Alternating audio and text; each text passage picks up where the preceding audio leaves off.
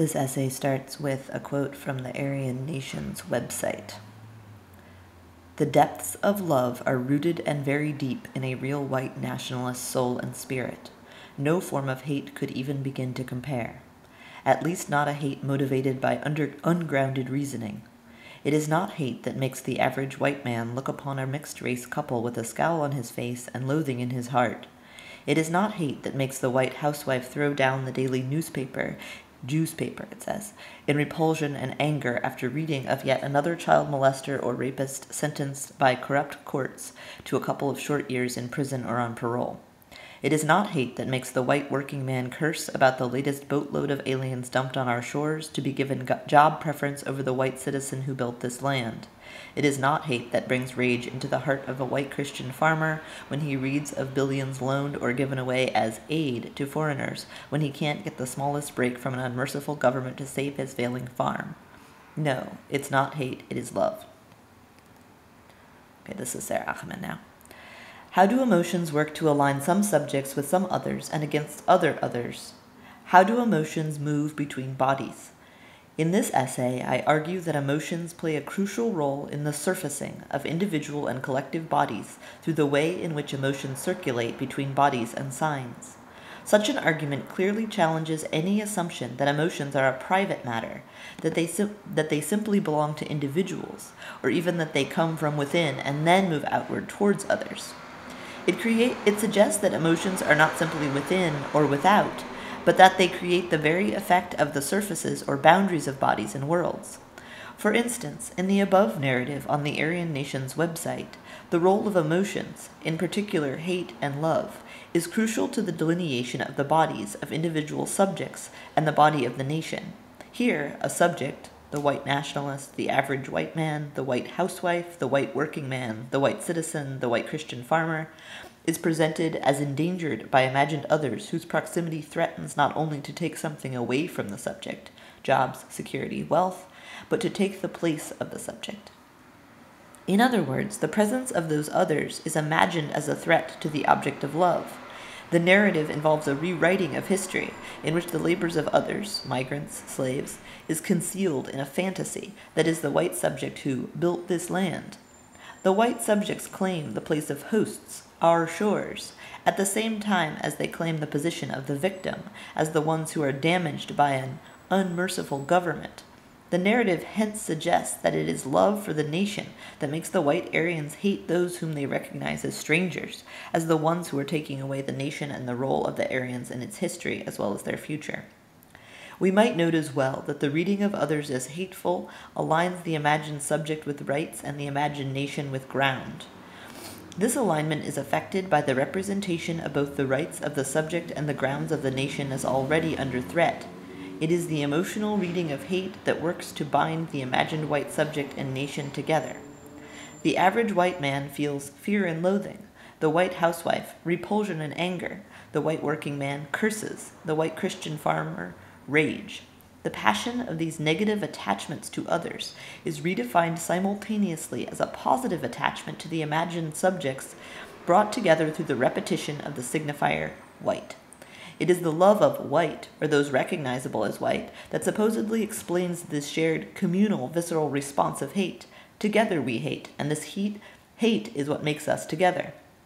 This narrative is far from extraordinary. Indeed, what it shows us is the production of the ordinary. The ordinary is here fantastic. The ordinary white subject is a fantasy that comes into being through the mobilization of hate as a passionate attachment tied closely to love. The emotion of hate works to animate the ordinary subject, to bring that fantasy to life, precisely by constituting the ordinary as in crisis and the ordinary person as the real victim. The ordinary becomes that which is already under threat by imagined others, whose proximity becomes a crime against person as well as place. The ordinary or normative subject is reproduced as the injured party, the one hurt or even damaged by invasion of others. The bodies of others are hence transformed into the hated through a discourse of pain. They are assumed to cause injury to the ordinary white subject, such that their proximity is read as the origin of bad feeling. Indeed, the implication here is that the white subject's good feelings, love, care, loyalty, are being taken away by the abuse of such feelings of others. So who is hated in such a narrative of injury? Clearly, hate is distributed across various figures. In this case, the mixed-race couple, the child molester, the rapist, aliens, and foreigners. These figures come to embody the threat of loss, lost jobs, lost money, lost land. They signify the danger of impurity, or mixing or taking of blood. They threaten to violate the pure bodies. Such bodies can only be imagined as pure by the perpetual restaging of this fantasy of violation. Note the work that is being done through this metonymic slide. Mixed-race couplings and immigration become readable as like forms of rape or molestation, an invasion of the body of the nation, represented here as the vulnerable and damaged bodies of the white woman and child. The slide between figures constructs a relation of resemblance between the figures.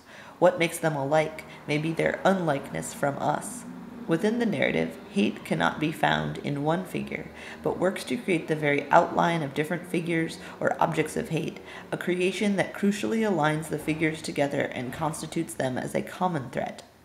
Importantly then, hate does not reside in a given subject or object. Hate is economic. It circulates between signifiers in relationships of difference and displacement. In such affective economies, emotions do things, and they align individuals with communities, or bodily space with social space, through the very intensity of their attachments.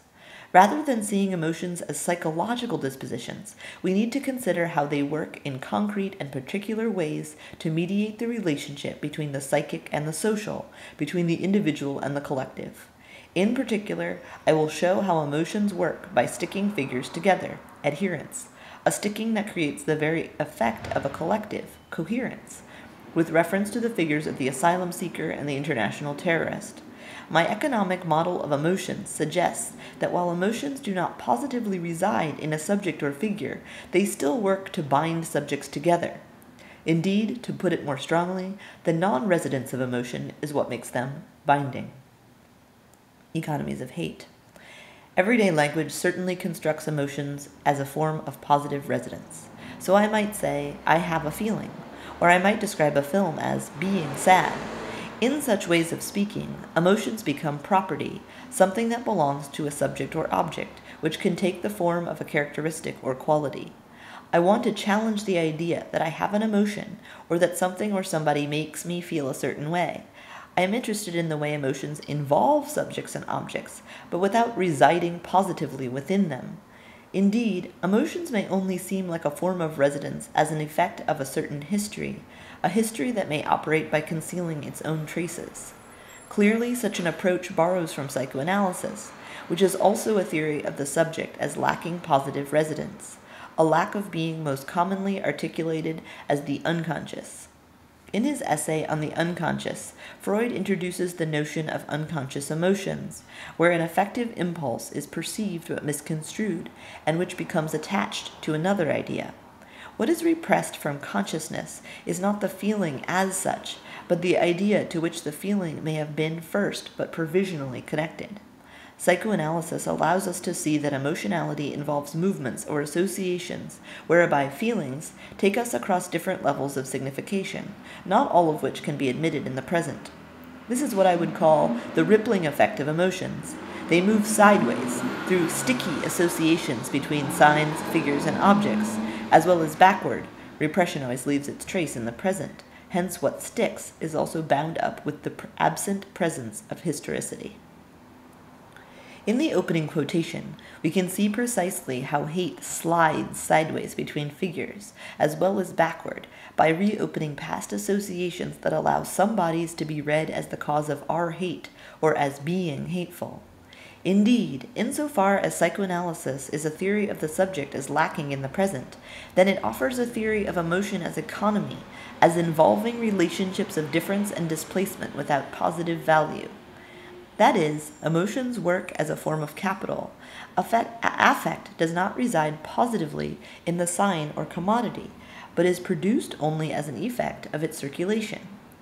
I am using the economic to suggest that emotions circulate and are distributed across the social as well as the psychic field. I am borrowing from the Marxian critique of the logic of capital. In Capital, Marx discusses how the movement of commodities and money, in the formula MCM, money to money, creates surplus value. That is, through circulation and exchange, M acquires more value. Or, as he puts it, the value originally advanced, therefore, not only remains intact while in circulation, but increases its magnitude, adds to itself a surplus value, or is valorized, and this movement converts it into capital. I am identifying a similar logic. The movement between signs converts into affect. Marx links value with affect through the figures of the capitalist and the miser. This boundless drive for enrichment, this passionate chase after value, is common to the capitalist and to the miser. Passion drives the accumulation of capital. The capitalist is not interested in the use value of commodities, but in the appropriation of ever more wealth. What I am offering is a theory of passion, not as the drive to accumulate, whether it be value, power, or meaning, but as that which is accumulated over time. Affect does not reside in an object or sign, but is an affect of the circulation between objects and signs, equaling the accumulation of affective value over time. Some signs, that is, increase in affective value as an effect of the movement between signs. The more they circulate, the more affective they become, and the more they appear to contain affect. Another way to theorize this process would be to describe feelings via an analogy with commodity fetishism. Feelings appear in objects, or indeed as objects with a life of their own, only by the concealment of how they are shaped by histories, including histories of production, labor, and labor time, as well as circulation or exchange. Of course, such an argument about affect as an economy does not respect the important Marxian distinction between use value and exchange value, and hence relies on a limited analogy. In some ways, my approach may have more in common with a psychoanalytic emphasis on difference and displacement as the form or language of the unconscious described above. Where my approach involves a departure from psychoanalysis is precisely in my refusal to identify this economy as a psychic one, although neither is it not a psychic one. That is, to return these relationships of difference and displacement to the signifier of the subject. This return is not only clear in Freud's work, but also in Lacan's positing of the subject as the proper scene of absence and loss. As Laplanche and Pontalis argue, as Lacan defines the subject as the locus of the signifier, then it is in a theory of the subject that the locus of the signifier settles. This constitution of the subject as settlement, even if what settles is lacking in presence, means that the suspended contexts of the signifier are delimited by the contours of the subject. In contrast, my account of hate as an affective economy shows that emotions do not positively inhabit any body as well as anything, meaning that the subject is simply one nodal point in the economy, rather than its origin and destination. This is extremely important. It suggests that the sideways and backward movement of emotion, such as hate, is not contained within the contours of a subject.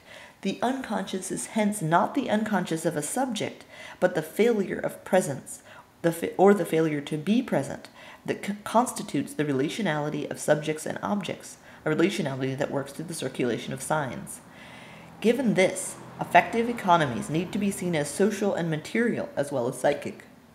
Indeed, if the movement of affect is crucial to the very making of a difference between in here and out there, then the psychic and the social cannot be installed as proper objects.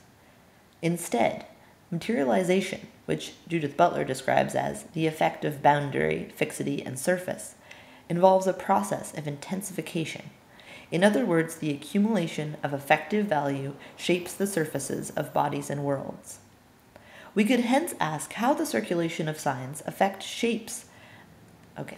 We could hence ask how the circulation of signs of affect shapes the materialization of collective bodies, for example, the body of the nation. We have already seen how hate slides across different figures and constitutes them as a common threat in what we can call hate speech. But the slippery work of emotion cannot allow us to presume any opposition between extremist discourses and the ordinary work of reproducing the nation. We can take as an example the speeches on asylum seekers by the previous leader of the British Conservative Party, William Hague.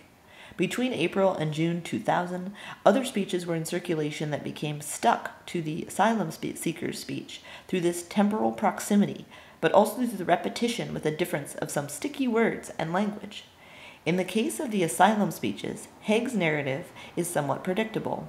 Words like flood and swamped are used, which create association between asylum and the loss of control, as well as dirt and sewage, and hence work by mobilizing fear, or the anxiety of being overwhelmed by the actual or potential proximity of others.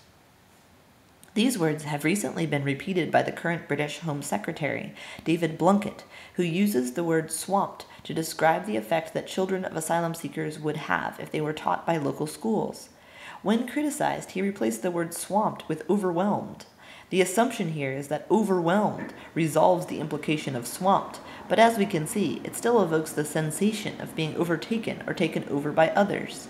It constructs the nation as if it were a subject, one who could not cope with the presence of others. Here, words generate effects. They create impressions of others as those who have invaded the space of the nation, threatening its existence.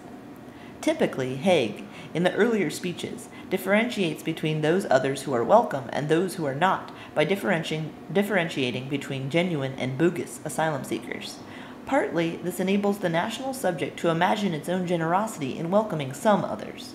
The nation is hospitable, as it allows those genuine ones to stay, and yet, at the same time, it constructs some others as already hateful, as bogus, in order to define the limits or the conditions of this hospitality. The construction of the bogus asylum seeker as a figure of hate also involves a narrative of uncertainty and crisis, but an uncertainty and crisis that make that figure do more work. How can we tell the difference between a bogus and a genuine asylum seeker? According to the logic of this discourse, it is always possible that we might not be able to tell the difference, and that they may pass into our community. Passing functions here as a technology, which relates physical movement with identity formation. To pass through a space requires passing as a particular kind of subject, one whose difference is unmarked and unremarkable. The double possibility of passing commands the nation's right and will to keep looking for signs of difference, and justifies violent forms of intrusion into the bodies of others. Indeed, the possibility that we might not be able to tell the difference swiftly converts into the possibility that any of those incoming bodies may be bogus. In advance of their arrival, they are hence read as the cause of an injury to the national body. Now, how does the presentation of asylum as injury work through the proximity between figures of hate? The figure of the bogus asylum seeker may evoke the figure of the bogeyman, a figure who stalks the nation and haunts its capacity to secure its borders. The bogeyman could be anywhere and anyone, as a ghost-like figure in the present who gives us nightmares about the future, as an anticipated future of injury. We see him again and again. Such figures of hate circulate, and indeed accumulate affective value, precisely because they do not have a fixed referent. So the figures of the bogus asylum seeker is detached from particular bodies. Any incoming bodies could be bogus, such that their endless arrival is anticipated as the scene of our injury. The impossibility of reducing hate to a particular body allows hate to circulate in an economic sense, working to differentiate some others from other others, a differentiation that is never over, as it awaits for others who have not yet arrived. Such a discourse of waiting for the bogus justifies the repetition of violence against the bodies of others. Haig's speeches also produce certain effects through temporal proximity to another speech about Tony Martin, a man sentenced to life imprisonment for murdering a 16-year-old boy who had attempted to burgle his house in a rural area of England. One sentence of Haig circulates powerfully. Haig argued, without reference to Martin or asylum seekers, that the law is more interested in the rights of criminals than in the rights of people who are burgled. Such a sentence evokes a history that is not declared. Here, what sticks may also be what resists literalization, and in doing so, it positions Martin as the victim and not as a criminal. The victim of the murder is now the criminal. The crime that did not happen because of the murder, the burglary, takes the place of the murder as the true crime and as the real injustice. This reversal of the victim-criminal relationship becomes an implicit defense of the right to kill those who unlawfully enter one's property. The detachment of the sentence allows two cases to get stuck together, burglary and asylum, which now both become matters of the right to defense. The figure of the asylum seeker hence gets aligned with the figure of the burglar. The alignment does important work. It suggests that the asylum seeker is stealing something from the nation. The characteristics of one figure get displaced or transferred onto the other. Or we could say that it is through the association between figures that they acquire a life of their own, as if they contained affective quality. Or we could say that it is through the association between figures that they acquire a life of their own, as if they contained affective quality. The burglar became a foreigner, and the asylum seeker becomes a criminal. At the same time, the body of the murderer, who is renamed as the victim, becomes the body of the nation, the one whose property and well-being is under threat by the forced proximity of the other. As such, the alignment of figures works as a narrative of defense. The nation/national subject must defend itself against invasion by others. Such a defensive narrative is not explicitly articulated, but rather works through the movement between figures. The circulation does its work. It produces a differentiation between, quote, us and them, thereby they are constituted as the cause or the justification of our feelings of hate. Indeed, we can see how attachment involves a sliding between pain and hate. There is a perceived injury in which the other's burglar/bogus proximity is felt as the violence of negation against both the body of the individual, here the farmer, and the body of the nation. We can see that the affectivity of hate is what makes it difficult to pin down, to locate in a body, object, or figure. This difficulty is what makes emotions such as hate work the way that they do. It is not the impossibility of hate as such, but the mode of its operation, whereby it surfaces in the world made up of other bodies. In other words, it is the failure of emotions to be located in a body, object, or figures that allows emotions to reproduce or generate the effects that they do. Fear, bodies, and objects. I now want to relate my model of emotion as affective economy specifically to fear and the materialization of bodies. Significantly, fear is an emotion that is often characterized as being about its object, and hence would not seem to work in the economic sense I have defined above. Indeed, fear has often been contrasted with anxiety, insofar as fear has an object. For example, Stanley Rachman argues that anxiety can be described as the tense anticipation of a threatening but vague event, or the feeling of an uneasy suspense, while fear is described as an emotional reaction to a threat that is identifiable. I want to question this model by suggesting that fear is linked to the passing by of the object. We can consider, for instance, that the narrative of asylum seekers swamping the nation works as a narrative of fear. Fear works to create a sense of being overwhelmed. Rather than being contained in an object, fear is intensified by the impossibility of containment. If the others who are feared pass by, then the others might pass their way into the community and could be anywhere and everywhere. Heidegger also suggests that fear is intensified when it ceases to be contained by an object that approaches. He suggests, quote, that which is detrimental as something that threatens us is not yet within striking distance, but is coming close. As it draws close, this it can and yet it may not becomes aggravated. We say it is fearsome. This implies that what is detrimental as coming close carries with it the patent possibility that it may stay away and pass us by. But instead of lessening or extinguishing our fearing, this enhances it. Crucially, Heidegger relates fear to that which is not yet in the present, in either the spatial or temporal sense of the here and now. Fear responds to that which is approaching rather than already here. It is the futurity of fear, which makes it possible that the object of fear, rather than arriving, might pass us by. But the passing by of the object of fear does not mean the overcoming of fear. Rather, the possibility of the loss of the object that approaches makes what is fearsome all the more fearsome. If fear has an object, then fear can be contained by the object. When the object of fear threatens to pass by, then fear can no longer be contained by an object. Fear, in its very relationship to an object, in the very intensity of its directness towards that object, is intensified by the loss of its object. We could characterize this absence as about being not quite present, rather than, as with anxiety, being nowhere at all. Or anxiety becomes attached to particular objects which come to life not as the cause of anxiety, but as an effect of its travels. In anxiety, one's thoughts often move quickly between different objects, a movement that works to intensify the sense of anxiety. One thinks of more and more things to be anxious about. The detachment from one given object allows anxiety to accumulate. In other words, anxiety tends to stick to objects.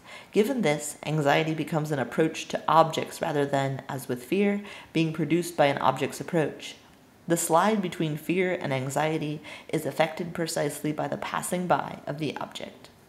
Furthermore, fear's relationship to the potential disappearance of an object is more profound than simply a relationship to the object of fear. In other words, it is not just fear that is at stake in fear. For Freud, fears themselves may function as symptoms, as mechanisms for the defense of the ego against danger. In his essay, Inhibitions, Symptoms, and Anxiety, Freud returns to the little Hans case. Hans had a phobic relationship to horses. Freud argues that this fear is itself a symptom that has been put in the place of another fear, one that much more profoundly threatens the ego, the fear of castration. Hans can manage his fear of horses through avoidance, in a way that he could not manage his fear of the father. We might remember that in Freud's model of unconscious emotions, the affect itself is not repressed. Rather, what is repressed is the idea to which the affect was attached. So the affect of fear is sustained through the displacement between objects. The displacement between objects works also to link those objects together. Such linkages are not created by fear, but may already be in place within the social imaginary. In the Freudian model, the movement between objects is intrapsychic and goes backward. It refers back to the primary fear of castration. Or, to be more specific, the sideways movement between objects, in this case the horse and the father, is itself explained as determined by a repression of the idea to which the affect was originally attached, the threat of castration. I would suggest that the sideways movement between objects, which works to stick objects together as signs of threat, is shaped by multiple histories. The movement between signs does not have its origin in the psyche, but is a trace of how histories remain alive in the present. We can consider, for instance, how the language of racism sustains fear through displacement, and how this surfaces through bodies. Take the following quote from Frantz Fanon's Black Skin, White Masks. Quote,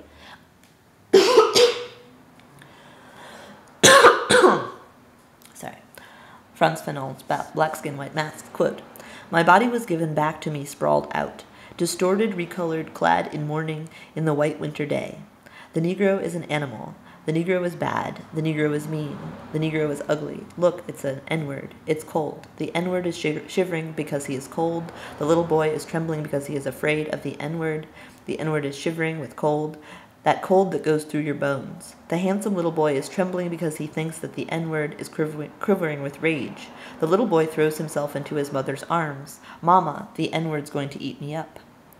Here, fear is felt as coldness. It makes bodies shiver with a cold that moves from the surface into the depths of the body, as a cold that goes through your bones.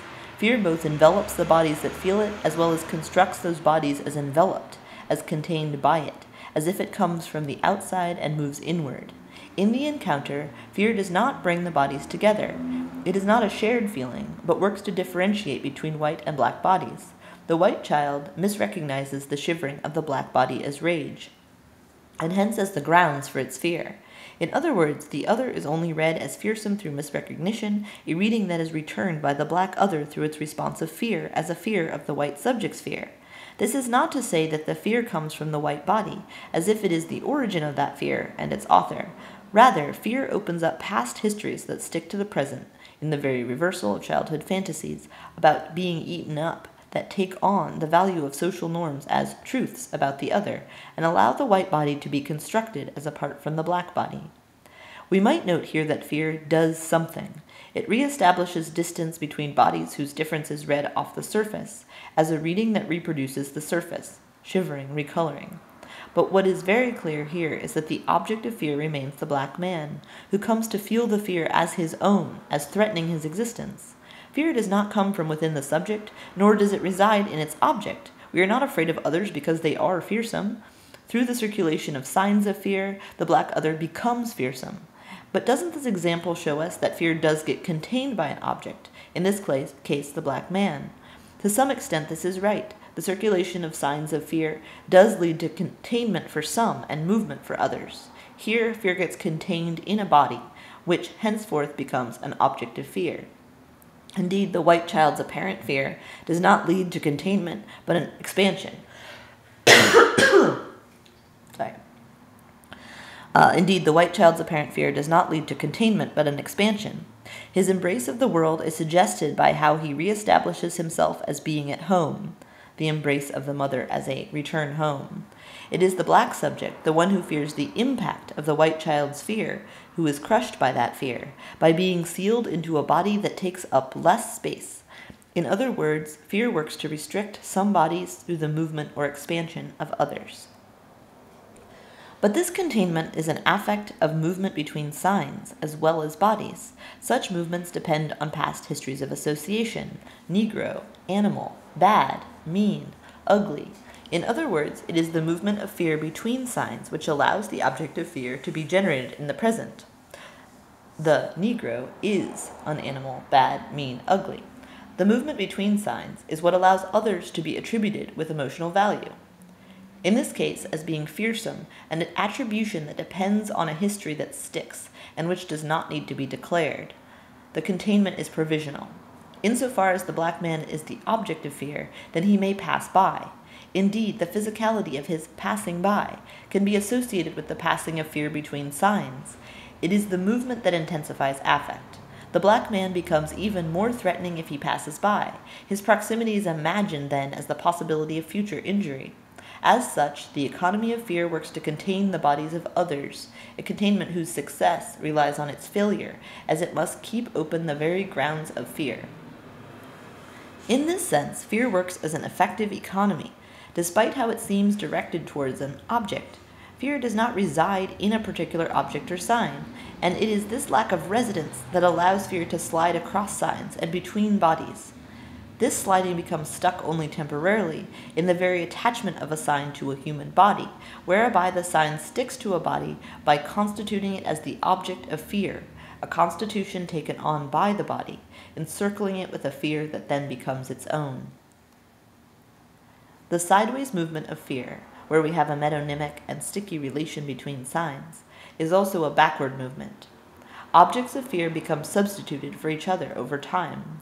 This substitution involves the passing by of the objects for which the subject seems to flee. Fear and anxiety create the very effect of that which I am not, through the very effect of turning away from an object, which nevertheless threatens as it passes by or is displaced. To this extent, fear does not involve the defense of borders that already exist. Rather, fear makes those borders by establishing objects from which the subject, in fearing, can stand apart, objects that become the not from which the subject appears to flee.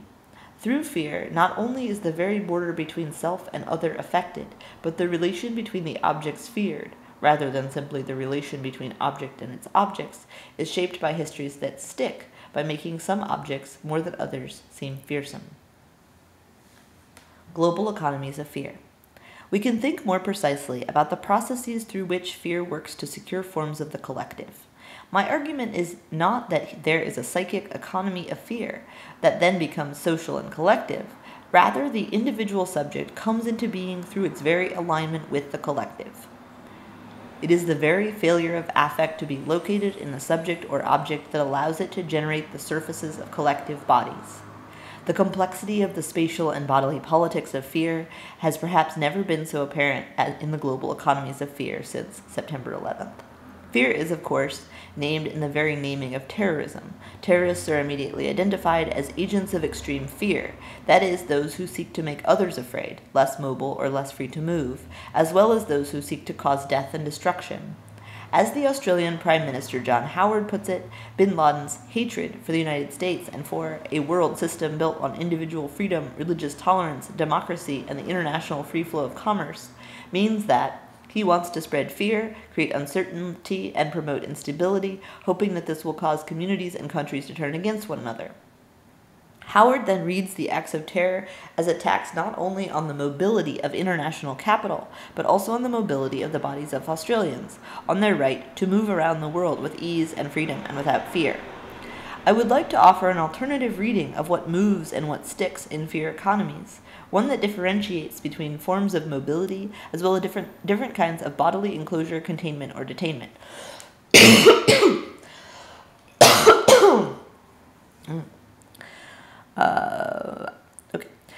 In the first instance, we can imagine how the mobility of the bodies of subjects in the West, while presented as threatened, is also defended along with the implicit defense of the mobility of capital in the global economy, whereby capital is constructed as clean money and defined against the dirty money of terrorism, which must be frozen or blocked.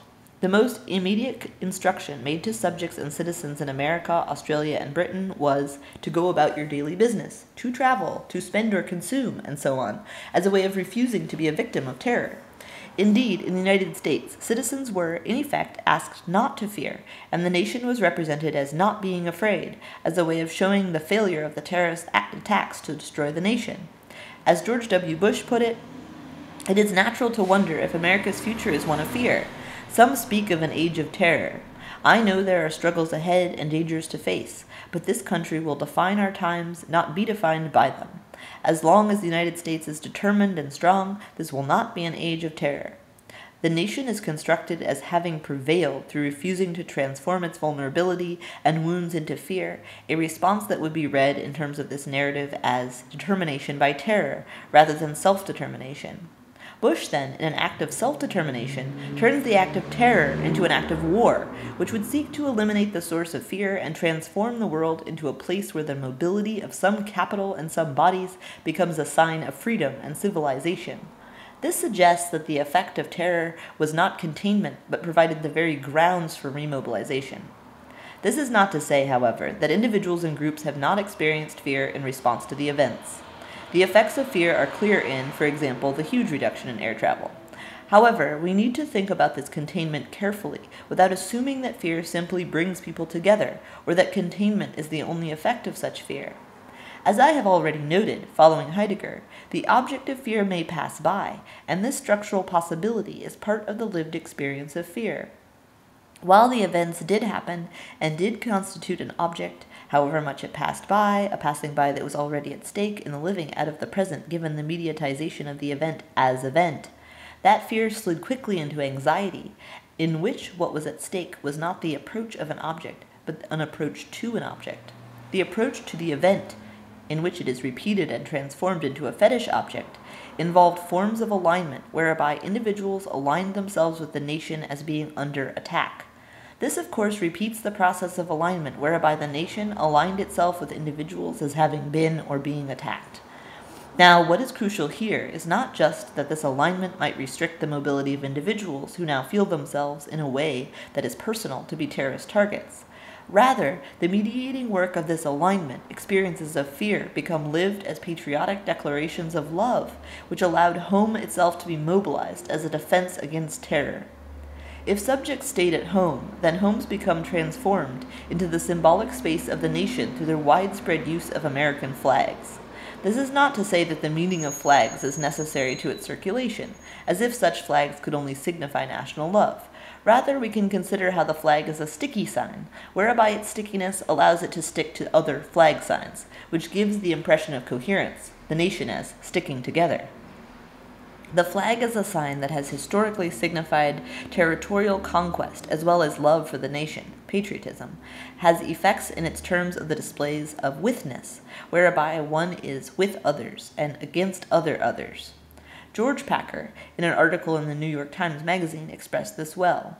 "As flags bloomed like flowers, I found they tapped emotion as quickly as pictures of the missing. To me, these flags didn't represent flabby complacence, but alertness, grief, resolve, even love.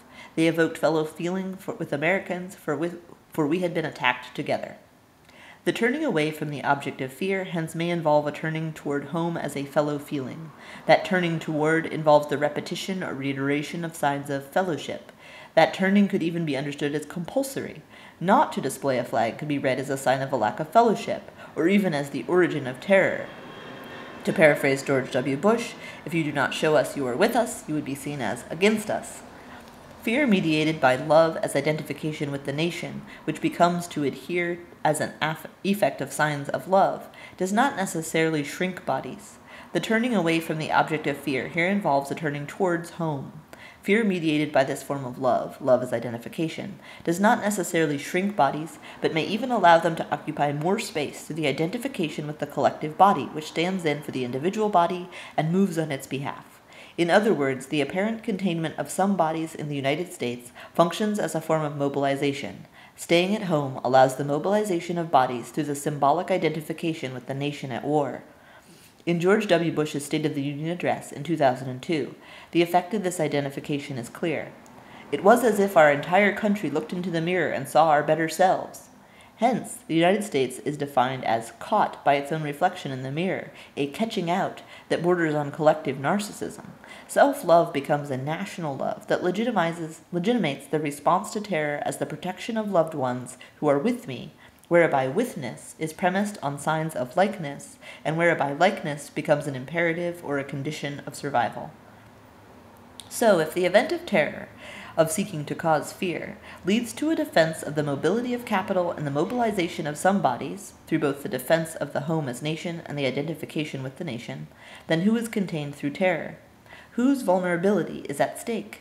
As has been well documented, the events of September 11th have been used to justify the detention of any bodies suspected of being terrorists.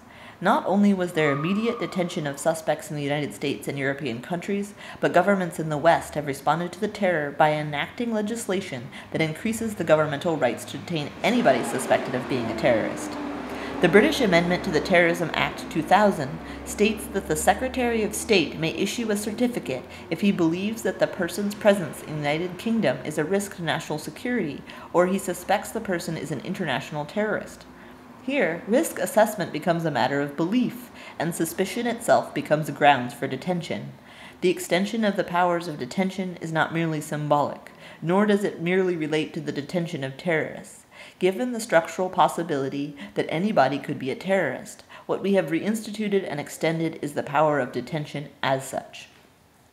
However, the structural possibility that anyone could be a terrorist does not translate into everybody being affected by the extension of powers of detention in the same way.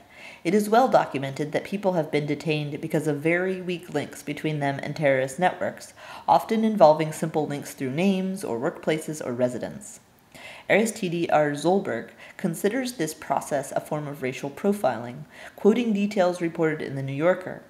Of the 1,147 people detained in the United States between September 11th and November 2001, some were identified on the basis of circumstantial links with the attack, but many were picked up on the basis of tips, or were people of Middle Eastern or South Asian descent who had been stopped for traffic violations or for acting suspiciously.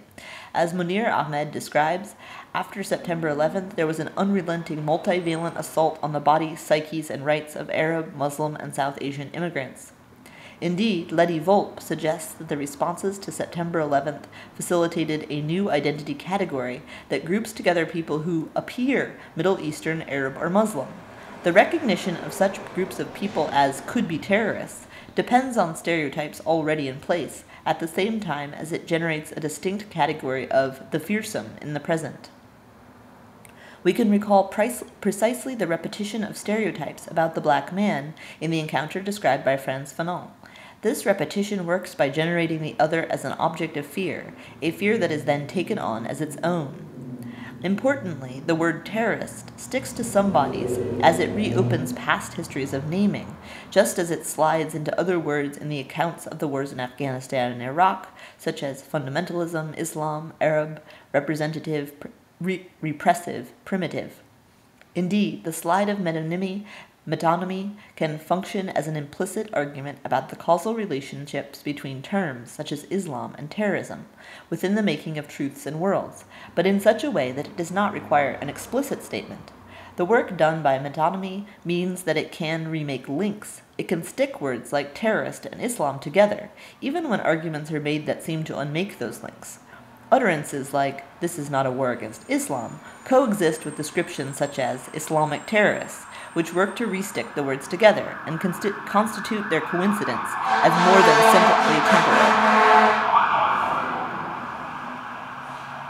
The sliding between signs also involves sticking signs to bodies. The bodies who could be terrorists are the ones who might look Muslim.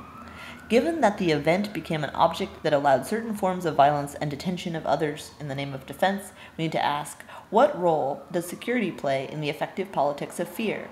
Importantly, security is bound up with the not, what is not me or not us, as Michael Dillon has suggested. Security is not simply about securing a border that already exists, nor is fear simply a fear of what we are not. As I argued in the previous section, anxiety and fear create the very affective borders and the very effect of that which we are not, partly through how we turn away from the other, whom we imagine as the cause of our fear. Borders are constructed and indeed policed on the very feeling that they have already been transgressed.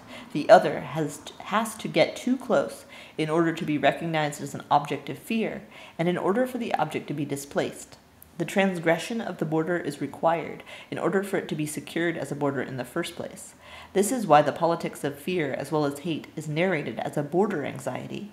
Fear speaks the language of floods and swamps, of being invaded by inappropriate others against whom the nation must defend itself. We can reflect then on the ontology of insecurity within the constitution of the political.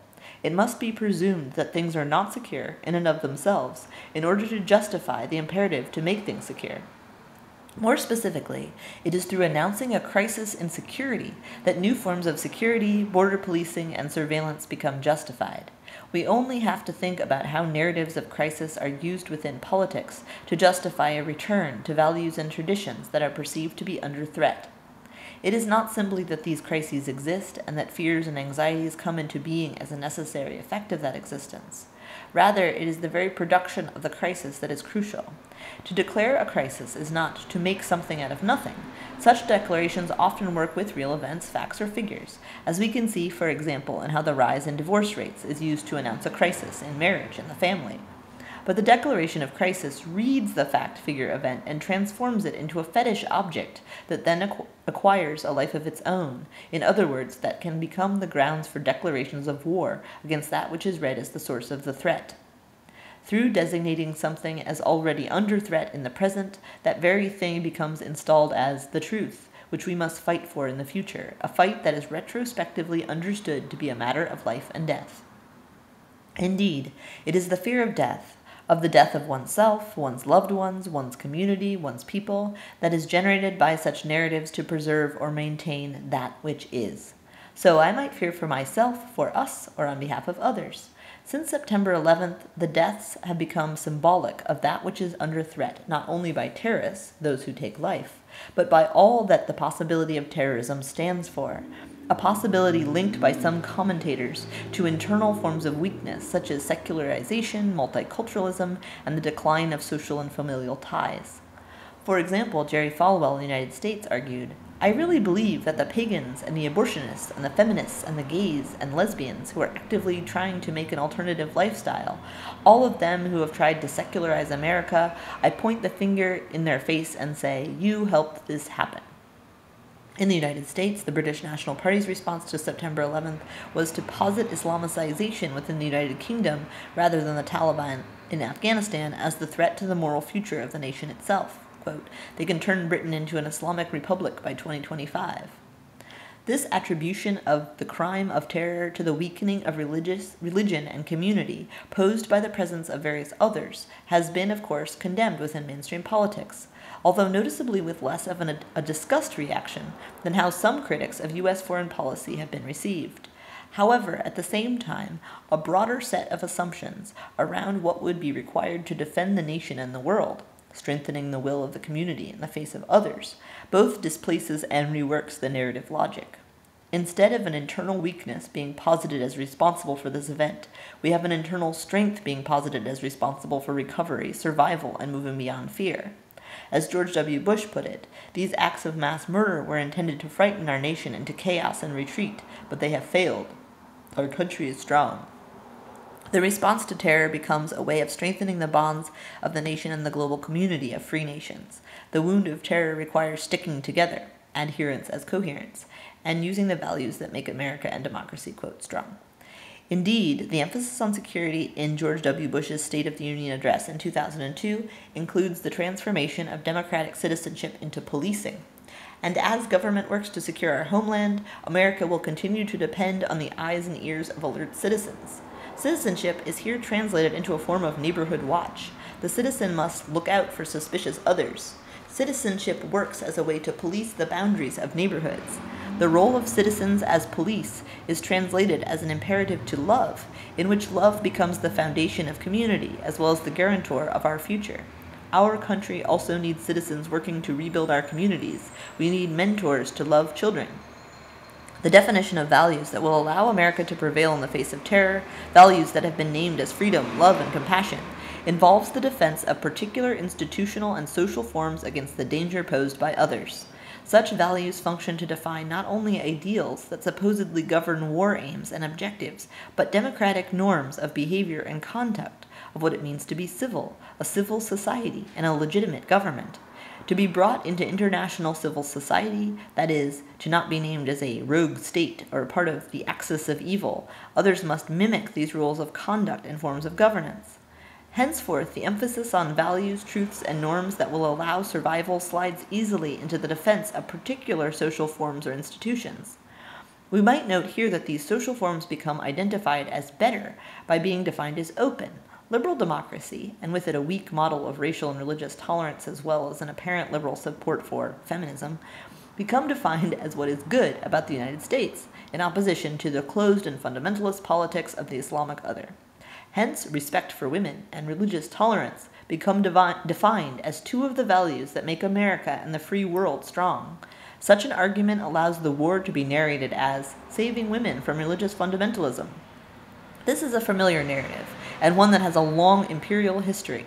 As many feminist critics have argued, such a narrative overlooks not only the heterogeneity of other cultures and the existence of women's resistance and feminist networks in Islamic worlds, including in Afghanistan, but also the maintenance of gendered as well as other forms of oppression in the United States and the so-called free world. We need to think about the political effects of this hierarchy between open and closed cultures, and show how the constitution of open cultures involves the projection of what is closed onto others, and hence the concealment of what is closed and contained at home. Furthermore, the fear of degeneration as a mechanism for preserving social forms becomes associated more with some bodies than with others. The threat of some others to social forms, which are the materialization of norms, is represented as the threat of turning away from the values that will guarantee survival. These various others come to embody the failure of the norm to take form. It is the proximity of such other bodies that causes the fear that forms of civilization, the family, the community, the nation, and international civil society, have degenerated. Those who speak out against the truth of this world become aligned then with the terrorists who are seeking to cause the ruin of the world. What is important then is that the narratives that seek to preserve the present through working on anxieties of death as the necessary consequence of the demise of social forms also seek to locate that anxiety in some bodies, which then take on fetish qualities as objects of fear. Such bodies engender even more fear, as they cannot be held in place as objects and threaten to pass by. That is, we may fail to see those forms that have failed to be. It is always possible that we might not be able to tell the difference. The present hence becomes preserved by defending the community against the imagined others, who may take form in ways that cannot be anticipated. A not yetness that means the work of defense is never over. Such a defense is generated by anxiety and fear for the future, and justifies the elimination or exclusion of that which fails to materialize in the form of the norm as a struggle for survival. Insofar as we do not know what forms other others may take, those who fail to materialize in the forms that are lived as norms, the policies of continual surveillance of emergent forms is sustained as an ongoing project of survival. It is here that we can deepen our reflections on the role of the figure of the international terrorist within economies of fear. Crucially, the narrative that justifies the expansion of the powers to detain others within the nation and the potential expansion of the war itself to other nations relies on the structural possibility that the terrorist could be anyone and anywhere. The narrative of the could-be terrorist, in which the terrorist is the one who hides in the shadows, has a double edge. On the one hand, the figure of the terrorist is detached from particular bodies as a shadowy figure, an unspecifiable may come to pass. But it is this could-be-ness, this detachment, which also allows restriction on the mobility of those bodies who are read as associated with terrorism: Islam, Arab, Asian, East. Fear sticks to these bodies and to the bodies of rogue states that could be terrorist, where the could-be opens up the power to detain. Although such fear sticks, it also slides across such bodies. It is the structural possibility that the terrorist may pass us by that justifies the expansion of these forms of intelligence, surveillance, and the rights of detention. Fear works here to expand the mobility of some bodies and contain others precisely insofar as it does not reside positively in any one body. As Samuel Weber puts it, when terrorism is defined as an international, it becomes difficult to locate, situate, personify, and identify, and it is this difficulty that justifies the expansions of power in the state. It is important to recognize that the figure of the international terrorist has been mobilized in close proximity to the figure of the asylum seeker. The slide between these two figures does an enormous amount of work. It assumes that those who seek asylum, who flee from terror and persecution, may be bogus insofar as they could be the very agents of terror and persecution. They, like terrorists, are identified as potential burglars, as unlawful intruders into the nation. In Australia, for example, the refusal to allow the boat Tampa into its waters, with its cargo of 433 asylum seekers, many of whom were from Afghanistan, was retrospectively justified on the grounds that those on board could be linked to Osama bin Laden. The sticking together of the figures of the asylum seeker and the international terrorist, which already evokes other figures, the burglar, the bogeyman, constructs those who are without home as sources of our fear, and as reasons for new forms of border policing, whereby the future is always a threat posed by others who may pass by and pass their way into the community.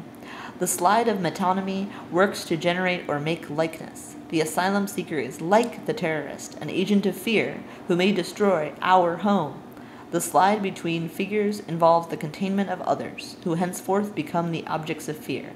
The containment of the bodies of others affected by this economy of fear is most chillingly and violently revealed in the literal deaths of those seeking asylum in containers, deaths that remain unmourned by the very nations who embody the hope of a future for those seeking asylum. This is a chilling reminder of what is at stake in the affective economies of fear.